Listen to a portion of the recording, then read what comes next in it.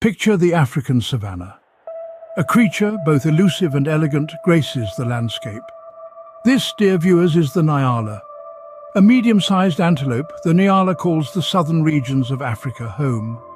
The males are a sight to behold with their spiral horns and shaggy coats ranging from dark brown to slate grey. Their underbellies and inner legs are white, creating a fascinating contrast.